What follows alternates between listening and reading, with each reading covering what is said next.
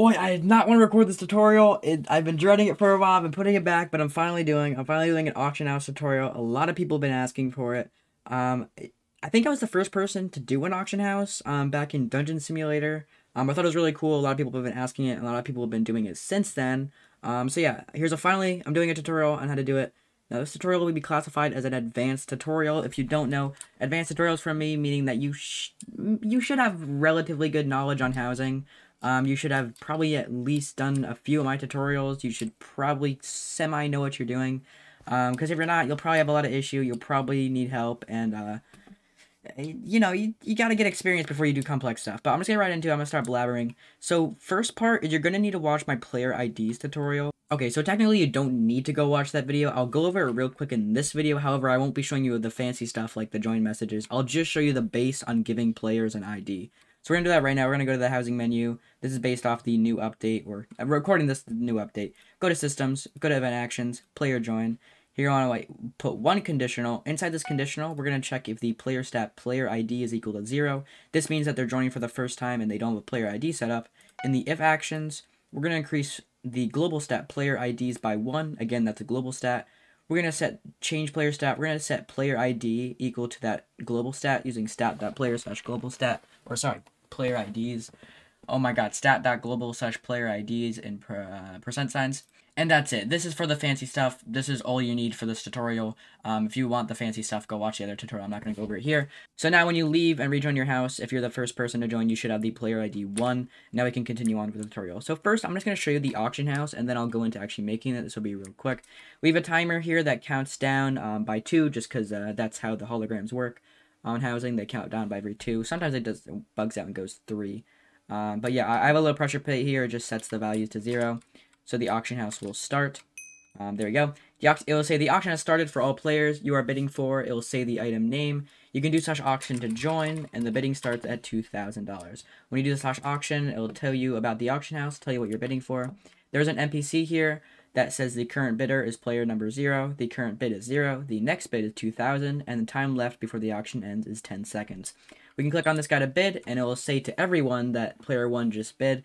But it'll also say that you bid. Now we can't bid again because we are currently the top bidder. You can see that the current bid is now 2,000. The current bidder is player number 1, which is me. The next bid is 3,000, and the time will go down to 0. Once the time goes down to 0, our coins get taken away, as you can see on the scoreboard. Okay, looks like our coins didn't take away. We'll look at that when I'm showing you the code, see what went wrong there. But we did get our item, and we got teleported out. Yeah, that's pretty simple. That's really all it is. Of course, with a bunch more people, it's a lot more fun, and it's a lot more interactive. So we're just going to get into it right now. I just want to showcase we have, for this tutorial, I'm just using 3 items to show you. You can do it with more items as a reward. I'm just showing you Emerald, which is the item number 3, Beacon, which is number 1, and Sharp Sword, which is number 2. It'll randomly choose from these items. Anyway, let's get started. So first, we have a area here. We have a region. So what I did is I just took a wand, and I selected this side and this corner. Oops, this corner. Then I went to the housing menu, systems, regions, and I just created an auction house region from this. Actually, I called it auction, not auction house. Inside here is a NPC. In this NPC, we have the trigger function bid, and there's a hologram above it, which I'll show you right now. So we have the auction master text that you can see at the top. We have current bidder, which is Andy player, and then the number sign, and then we use the global stat.global/current bid ID. The next line is current bid for the current bid. The next line after that is next bid for the global stat next bid. And then after that is the time left. We're using auction TL, which I'm having stand for auction time left. That's pretty much it for the actual inside and building of the auction house. We do have this hologram here if you want to have a time display. I'm using stat.global/auction M for the minutes, and I'm using stat.global/auction S for the seconds. And in here, I just set them both to 0, which will just start it for me so I can show you testing. And you might want to do that in your house, only house for testing too. Anyways, we're going to get started. Okay, before you yell at me, we are on Housing Editor right now, but I'm going to explain real quick. So a lot of people have said that Housing Editor for my tutorials is not good. And while I agree, and I don't want to do that on the non-advanced tutorials, the simple ones, really advanced stuff will take me so long to go through each of the actions that these videos will probably take up to 30 or 40 minutes. It's so much easier if I just show you on Housing Editor. You don't have to get the mod. You don't have to go to the website. I just want to show you it so I can explain as it goes, and you can literally copy it down. Basically, these are actions that you just import. This is play sound. This is send a chat message. This is a conditional. These are the conditions. These are inside the if actions, and these are inside the else actions. Yeah, I'm going to try to explain it as we go. But yeah, it helps so much with the tutorials. Just please just hear me out. But yeah, without further ado, I'm just going to get started. So in the start auction function, this is the function that's actually triggered for all players when the auction starts. So we just play a sound, we let them know that the auction house has started, and depending on the auction item, so global stat auction item, which I'll show you how it is defined later, it tells you what item we're bidding for. So if it equals 1, then we'll let them know that they're bidding for the beacon, number 2, sharp sword, number 1, or number 3, emerald. And then we'll send the rest of the messages telling you can do such auction to join, and then we'll just do an empty character. And then we'll just set auction TL to 30. This is for the time limit. That's important. Just don't miss that. We're going to go into the next function now. That's very simple.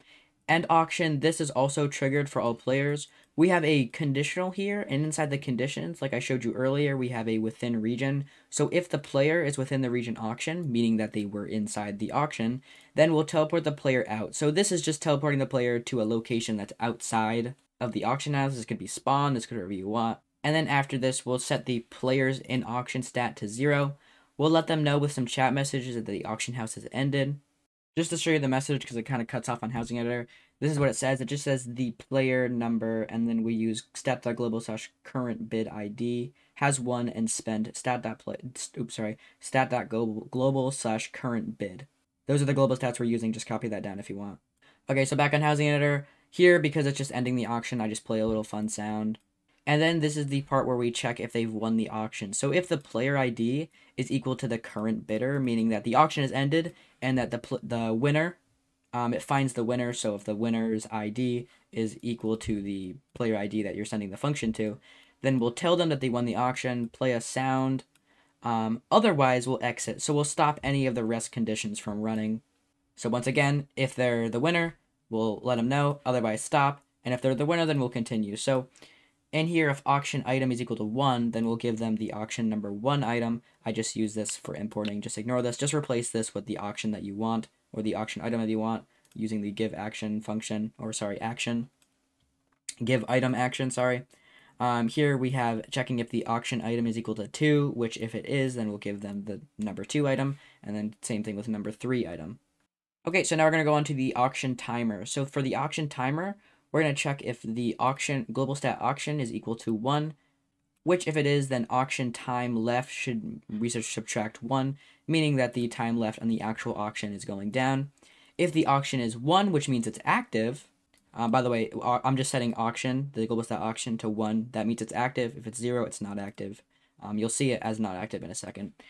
So if it is active and the timer is less than or equal to 0, which means that the auction house should end, then we'll trigger the function end auction for all players, and we'll just reset the auction to not active.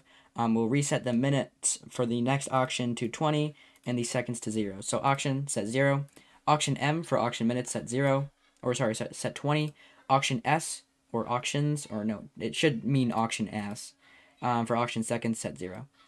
So here's the calculation for auction minutes and seconds. So if the auction minutes for global stat is greater than or equal to 1, but the seconds is less than or equal to 0, and there is not an active auction, that means that seconds is 0, but there's still minutes. So let's set the seconds to 59 and subtract 1 from the minutes. In the next conditional, we have to check if auction seconds is greater than or equal to 0, and auction is equal to... Actually, there's a little mistake here. We can actually do... We can do this. That should work. Auction S is greater than 0, meaning that there is still seconds left in the auction, and the auction is not currently active. Then we'll subtract 1 from auction seconds. And then here's where we start the auction. So if auction minutes is less than or equal to 0, auction seconds is less than or equal to 0, and the auction is not active, which means equal to 0, then we'll set it to active. We'll set the next bid to 200. We'll set the global bid ID, or sorry, the current bid ID to 0, the current bid to 0, and the auction item to a number between 1 and 3. I know it says 4. The way random int placeholders work is it sets the minimum and the maximum plus 1. So this is actually 1 to 3. And then we'll trigger the function start auction for all players. Okay, so this is the join auction function. Join auction is triggered wherever you want the player to join the auction. I'll just show you this after too, but I'm just going to explain the code real quick. So first we have a conditional checking if the auction is equal to 1, which means it's active. Then we'll teleport the player to a position inside the auction. We'll play a sound just for fun. These are just for fun stuff. And we'll let them know, we'll let them know that welcome to the auction. Here you can bid on rare items, blah, blah, blah. And then we'll set the player stat in auction to 1. Otherwise, so this is the else actions in this conditional, we'll let them know that the auction house is currently not open and just play a sound and we'll land sound. And we'll exit. I forgot to mention, make sure you exit. This is very important. And then similar to the thing before, we check what item they're bidding on or what auction item it is. And then depending on that, we'll let them know which item they are bidding on. And then we'll end just the message there with like an empty character. We are almost done. We are now in the bid function. So this is the happens when you bid on the item, which I'll also show you where you would want to trigger. Inside here, we have a global stat requirement that checks if auction is equal to 0, meaning that the auction is not currently active. So we'll let them know that it's not open, and we'll just play a sound and we'll exit. Very important that we exit. We have another conditional right after it that says if the current bid ID is equal to the player ID, meaning that they are currently the top bidder. Now this part is pretty much optional depending on if you want to do it or not. You can allow for players to bid on top of themselves, but I think that's kind of stupid. So we just have a thing here that checks if they are currently the top bidder, which if they are, let them know that they're top bidder, sorry. We'll play a sound and we'll exit out of this. Now this is the big conditional. After this, we'll check if the coin stat. Now this can be whatever stat you want to use for currency. I'm just showing you with coins. If you're using gold, use gold. If you're using diamonds, use diamonds, whatever you want. We check if that's greater than or equal to the stat.global/next bid. So if they have enough money to bid over the top one. Then we'll reset the time limit, auction TL set 25. This is up to you and the number you want to do. We'll set the current bid ID to the player's ID. We'll set the current bid to the next bid, and then we'll increase the next bid by 1,000. We'll play a sound, and we'll just let them know that they currently bid the specific amount. Here, I'll just put this in Minecraft chat so you can see it real quick. Auction house, you just bid, stat.global/current bid. And then we have the bid broadcast function triggered for all players.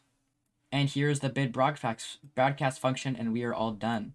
Once we finish this, of course, we have a conditional that checks if they are within the region auction, which if they are, then we'll continue the code. This can actually be in here. I don't really know why I put it out here. I'm just going to keep it like that. I just kind of prefer it like that. If they are not within this region, then we'll exit, stopping the rest of the code from running. Now this is optional for you. In my opinion, if the player is not in the auction, they shouldn't have to see auction messages. That's why it basically tests if they're in the auction or not.